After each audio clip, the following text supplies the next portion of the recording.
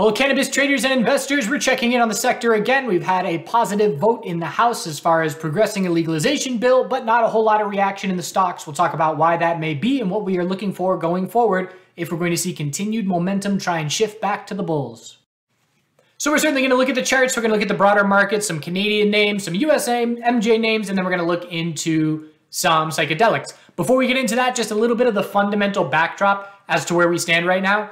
So on Friday, we had the vote in the House to pass the legalization bill, making it one step closer to reality, and didn't see a ton of reaction in stocks, little blips, more a little bit of a sell the news reaction on the Canadian side of things.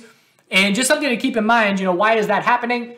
That the people that are following this sector closely, and if you're watching this video, you're certainly one of them. If you're watching this video, you're in the 99.8th percentile of people in the world paying attention to the cannabis industry from a stock investing and trading perspective.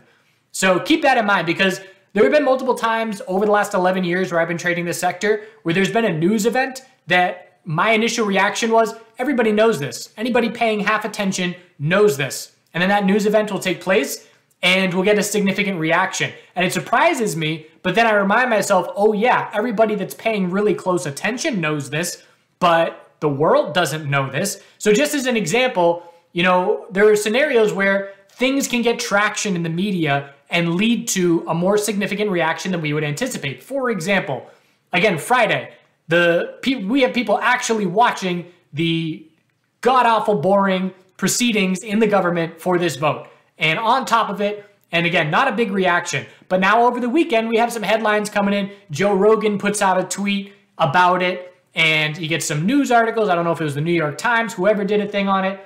And there are scenarios where the 99.8 percentile of people that are not paying attention get introduced to information that to us seems like, duh, we know this, but they didn't know that. So just be aware that media plays a significant role in significant moves in this sector. And it's the kind of thing, if Joe Rogan, were to have somebody on his show, if that were to happen, you're going to get, essentially, if Joe Rogan says something, automatically you're going to have a ton of news outlets that are just going to cover that same story just because of the status that he has. So I'm just aware, I have no idea if that's going to be the case for this current headline, but I'm aware that a headline that to me is meaningless, we know it's going to happen. Anybody following this sector knows that getting through the House doesn't mean anything and everything dies in the Senate. But the headline can still get some traction that can still impact the sector. So there are other headlines coming out in the sense that Monday we've got another vote in the House for expanding medical research. It's just another headline that can add a little bit of attention. We've got news that just came out that Maryland will be voting on recreational in November. Eventually we're going to get into poll watching season.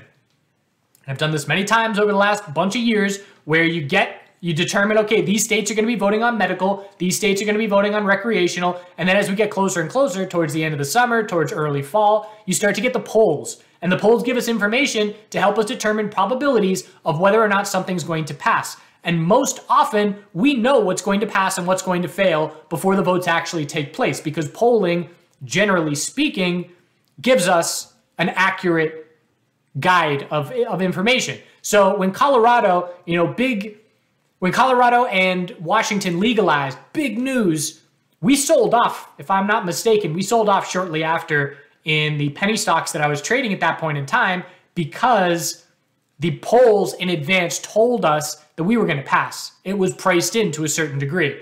And then the first day of sales rolled around. That was something that surprised me. I'm glad I remember that because I didn't have a good example. The first day of sales in Colorado and Washington had a really bullish reaction in markets. And I was very surprised by that because it was a known event. We knew it was coming. It was the media jumping on that headline. The media was out front of these dispensaries showing a line down the street. And because of that, it led to a significant bullish reaction in the sector. And that was one scenario where I said, wait a second, we all knew this was going to happen. Why are stocks seeing a significant bullish reaction? And it was because the media was reaching people that are not paying attention to the sector like we are. So, all right, that's my fundamental spiel. And again, I care more this year about individual states and the votes in November than I do the federal I don't think much is going to change federally. I would love to be wrong this year, but I'm focused on individual states and individual states' votes in November.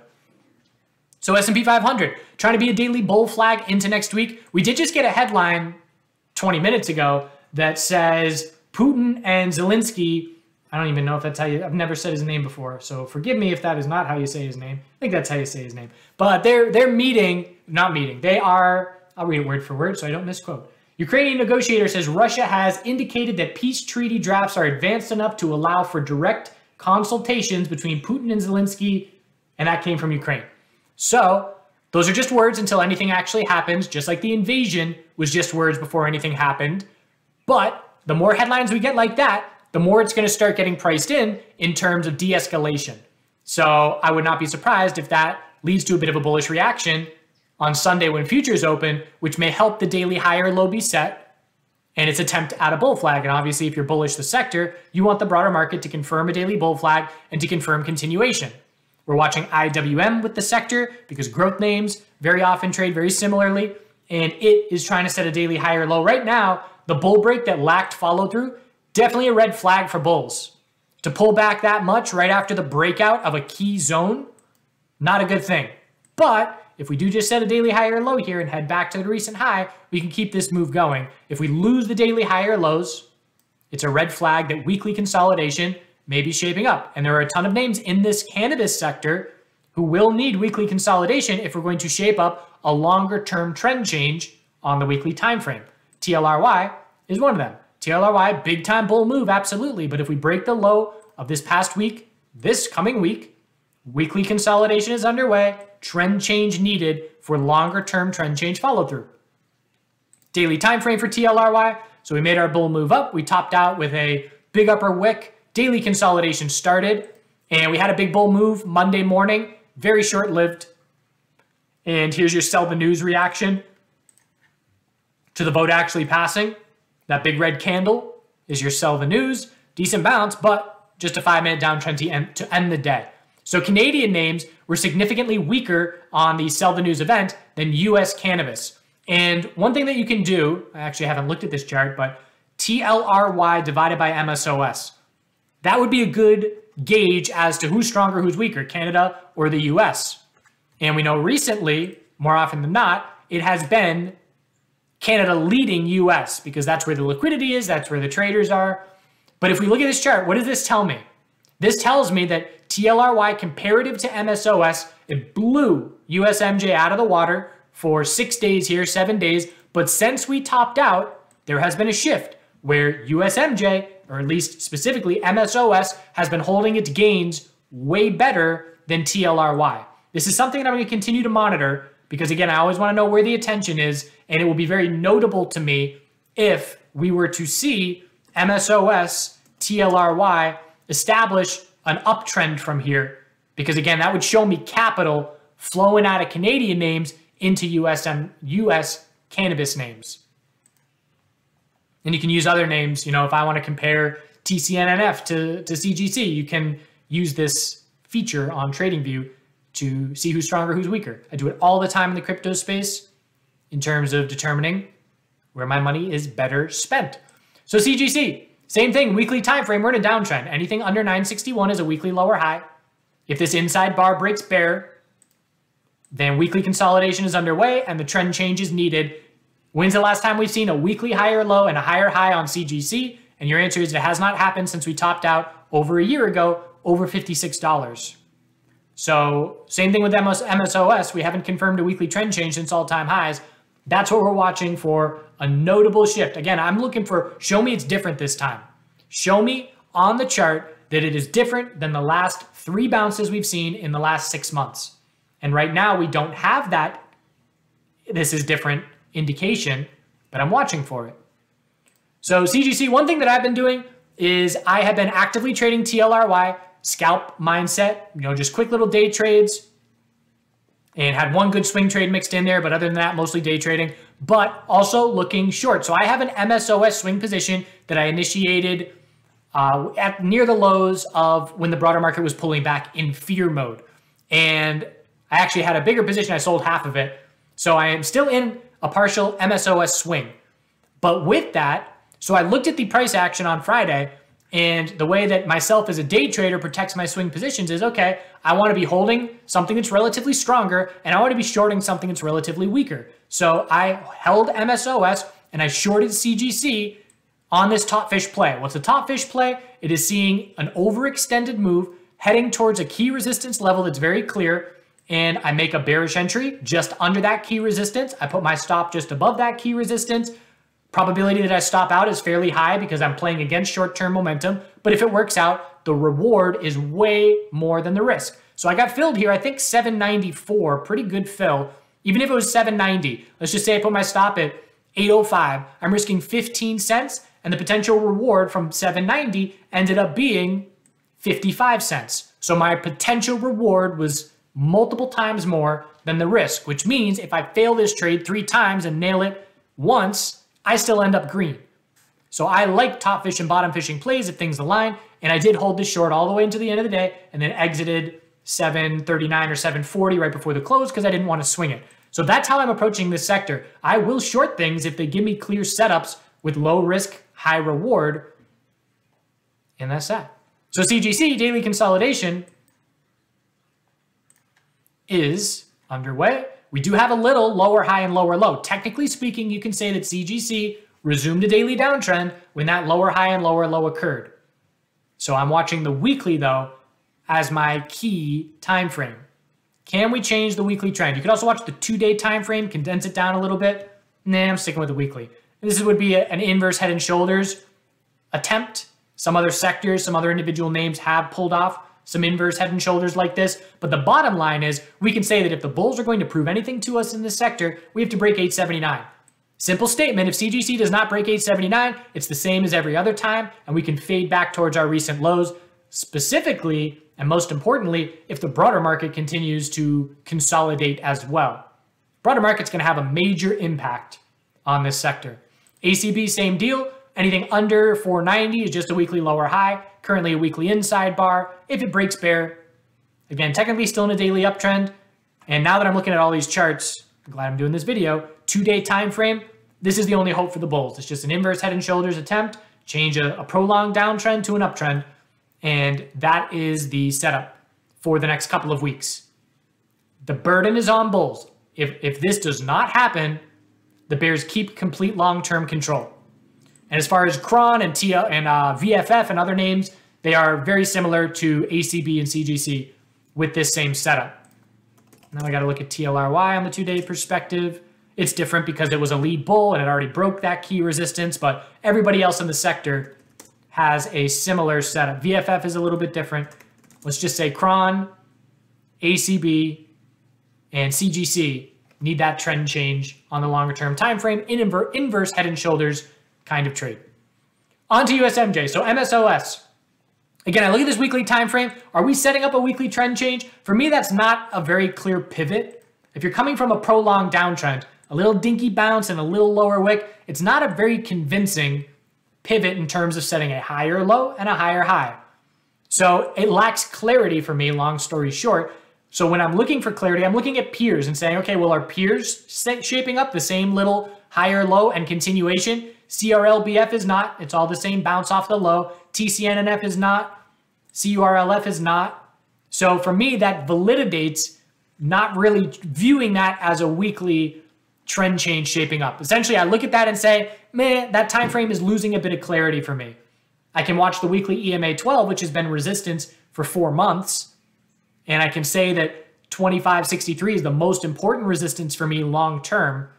But as far as looking for clarity, daily time frame, decent close at the end of the week. Again, closing near the high of the week. We did have an upper wick, and it is a little bit of a double top, but we did close a lot closer to the high of the week. All the Canadian names we just looked at closed at their low of the week.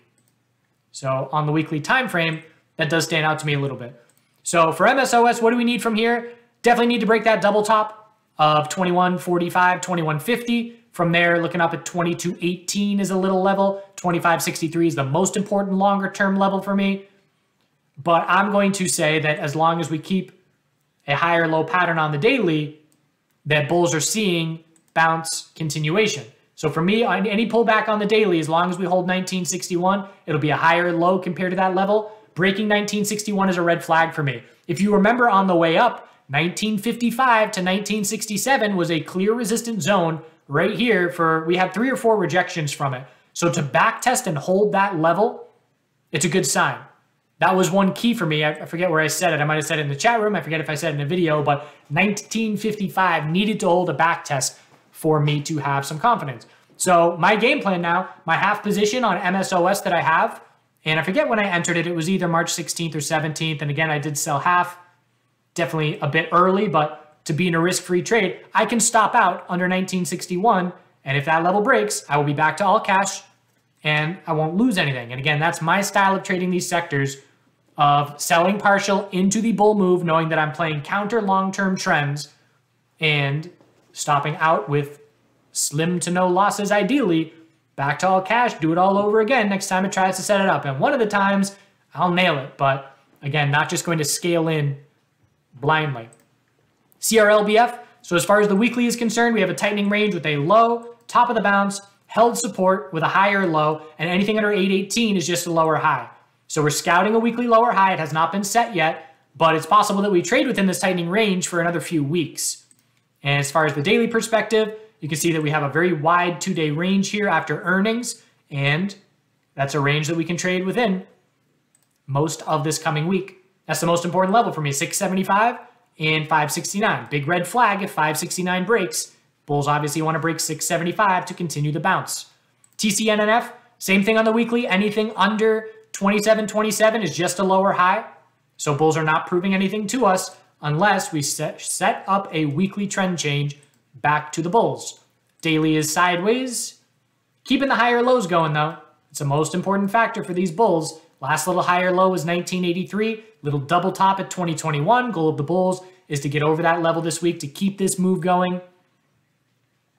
Normally speaking, this is a tangent now, but going back, normally speaking, retail, it's the kind of thing where retail in itself is not going to see a headline and say, oh, we passed the House, okay, legalization, and have an impact on TLRY and CGC and these names with massive volume. But the more illiquid names on the OTC, it might. And again, back when I was trading the sector, when there was only 8 penny stocks you could choose from, if you Googled invest in marijuana, 8 companies. That was a funnel effect where any little headline reaching the herd, reaching mainstream traders and investors did have an impact because of that funnel effect. But now when there's 200 different companies to choose from, that funnel effect is not the same. So it can have an impact on these OTC names, in my opinion, if there was a media blitz as far as a snowball getting attention. And that's why, in my opinion, that's something that's going to have me paying more attention to USMJ. I'm just thinking aloud as I'm formulating game plans. And essentially, the reason I think that, the big money names, TLRY and CGC and Canadian names, why they are running, is because you're getting the hedge funds and the professional traders that are front running and trading with the herd that then gets involved. Whereas OTC by itself is just the herd as far as retail. Obviously not only just retail, but much more retail. If you're talking about a percentage of the volume that is in these OTC names versus percentage of the volume in the Canadian uplisted names, percentage retail versus everything else, it's going to be much higher percentage retail of total dollar volume on these OTC names. Hope that wasn't too confusing. CURLF, weekly, anything under 928 is just a lower high. Weekly EMA 12 has been resistance. Look at these rejections.